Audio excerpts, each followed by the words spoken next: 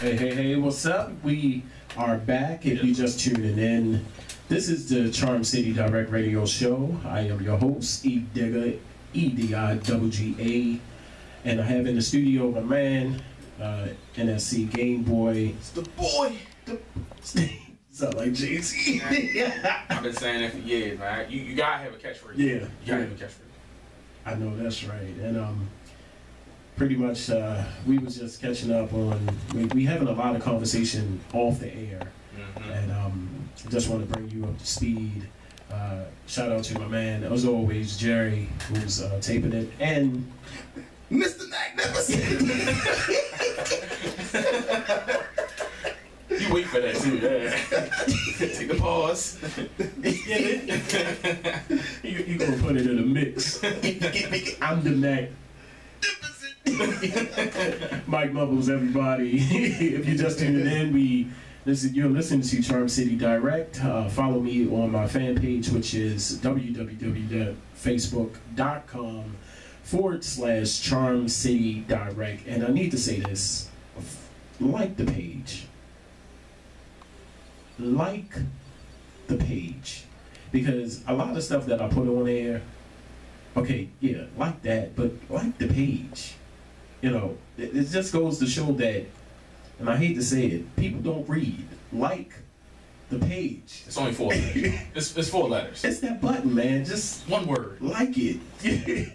I don't understand. So www.facebook.com/Charm City Direct. Follow me on Instagram at EDIGGA73. Look at all the pictures, all the comments, the postings for the show. Tune in every Sunday, 6 to 8 p.m. on MMBP Radio, where music must be played loud. You haven't did that in a minute. I know. I don't know about you all the time. I just haven't did it. Bust all people eardrums. Yeah. Make it magnificent, Mike. Mr. Magnificent. I'm the magnificent with the sensational stuff. Yo. Oh, by the way, let me say this. You can follow me on Twitter, Nsc Gameboy, spelled correctly, Nsc Gameboy. Follow me. You know what I mean? Google it, look at it, read it. I don't know, YouTube it, all that stuff. I mean, I'm affiliated with something. So you used to have, and getting back with the questions, and actually this question, I'm gonna ask you to elaborate on that. But we are going to get into at least 2 of your joints that's on your album, which is called Hidden Reset. Hidden Reset. After this question, you used to have a show on YouTube called the Arcade Boogie Show. Yes. Tell me about that. Arcade Boogie Show. Check it out. It's still on YouTube. We did 2 seasons.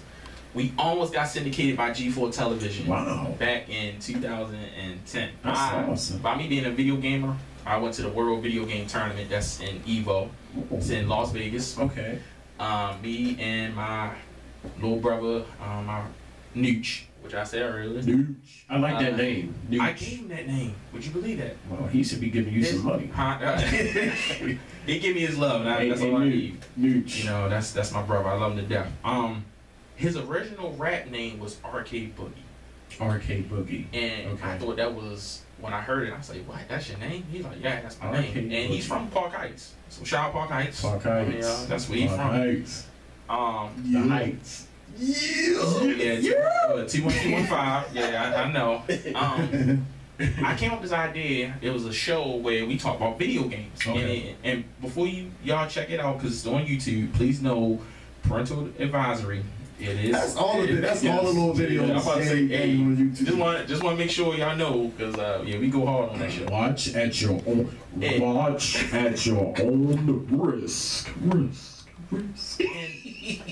I had a camcorder, something similar, and I was like, man, let's make a show where we just talk about video games. So we made a show. We took like some old Nintendo games, and we just, a lot of games that we grew up on, and we just like massacred it. Like, just talk about it. And it started catching on. So when I went to Evo, and one of the big players who was winning, I met a guy from G4, talked with him, and I told him, and he checked it out, the link. And he was interested, and he was telling me that they was starting this show at, I guess, like at night, where they would play video game-ish material, adult content theme, and he wanted to get it played. Okay. And we would have got the contract, but we didn't have enough viewers. And at that time, my marketing strategy was bad. And that's what happened. Because if that had worked, I'd have been syndicated with Nooch, and we would have had the Arcade Boogie Show, and it would have been a great hit. So how many viewers did you have at the time? Totally, we had almost close to 400. I think. And how many did you need? Well, a lot more. A lot more to be syndicated. And that's you know, just to touch on that, that's so why it's important to, I guess, like and follow. Like the page. Like the page, you know, you'll never know. I mean, granted, thank you for your support, but all at the same time, your support will definitely help to either keep me on the air, or you never know. You know, you never know what the sole intent of liking and following means. You know, it just like you said, you had 400 followers and you needed a lot more.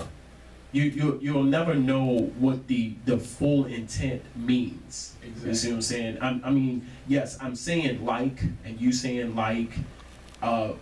I'm not just saying like, I'm saying like for a purpose. And as you know, you had 400 and you needed more. So that like button, don't take it for granted. You know, especially your peers and your friends, you know.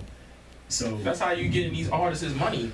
You know, when you got these YouTube ads and stuff, you know, you liking their page because you like the material. Because you're getting them paid. Yeah, you're getting them paid. You're getting them noticed. Yeah. So I mean, if you help out an international star, why don't you help out your local star? Yes, because the international star is I'm just saying, like, a local star will appreciate it more than an international star, because the international star would pretty much not saying all, some, they would just look at it majority. They would just look at it saying, oh, they like my page. But a local star like myself and yourself, and me too, Mr. Magnificent, can appreciate those likes and those follows. You see what I'm saying? So I'm not just saying like my page, just don't go there and say, oh, and just hit the like. Surf, look at the content. We have now video, thanks to my man Jerry, and all the videos courtesy of Jerry Fields. And if you need some video done, contact Jerry.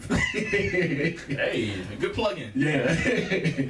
So we gonna try to get into those two joints. Why don't you introduce us, or introduce the first song that you want to play? The first song I'm gonna play is a song where I wanted to express how I felt about a lot of phoniness that I see in the city. Amen. Baltimore has become a city of followers, and the people that they're following are not paying any attention to Baltimore. And I don't like the fact that these people are encouraging following instead of originality. You know, instead of they criticizing people who wants to be different, and I just feel like somebody had to say something about it. So the song is called "Come On." Okay. Some of y'all might know it. Yeah, come on. And some of y'all might know it. And I hope that y'all can appreciate it and listen to the content. Listen, because a lot of y'all do not listen. Listen to the content. Yeah, listen to the content. Listen to my demo! Yeah. Listen to my demo. And be warned, there ain't no cursing. I actually have an extensive vocabulary. I can actually rap. Yes. I don't have to curse 50 billion times to get my point across, even though sometimes it helps, but, I curse all the time in my house like at my kids. He probably cussing in his sleep. Sometimes you look at your kid like, God, what you... Listen to yourself. What are you, stupid?